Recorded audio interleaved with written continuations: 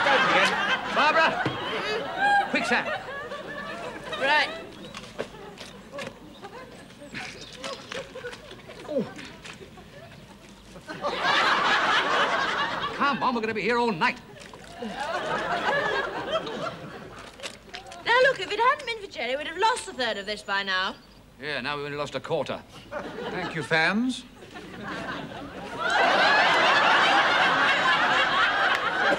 Now, that is a miracle.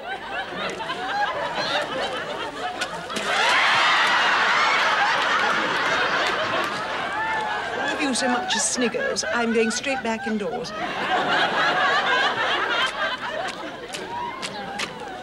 Margo, we couldn't be more grateful. Even I can see that this is a genuine emergency. After all, what are friends for? Mind you, this will be the first and last time, so make good use of me. Right. Run of beans in the box, please. And Barbara, you can start shifting that lot.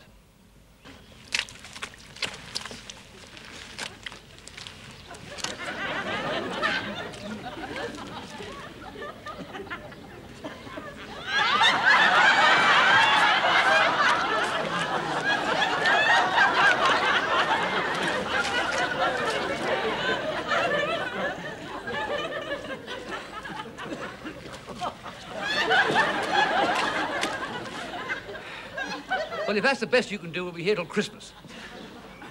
Well, thank you very much, Tom. Goodbye. No, Margo! Oh, Tom, for goodness sake, that's the most ungrateful thing I've ever heard. I mean, Margo's doing her best. She's the odd one out here. It's not her fault if she's all weak and feeble. Weak and feeble, am I?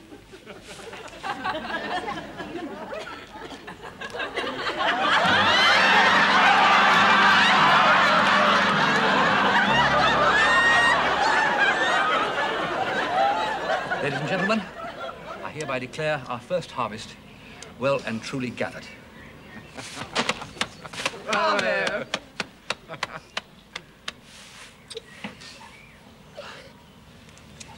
Oh, Jerry, you're a lovely fella. Margo? Yes. I quite like you.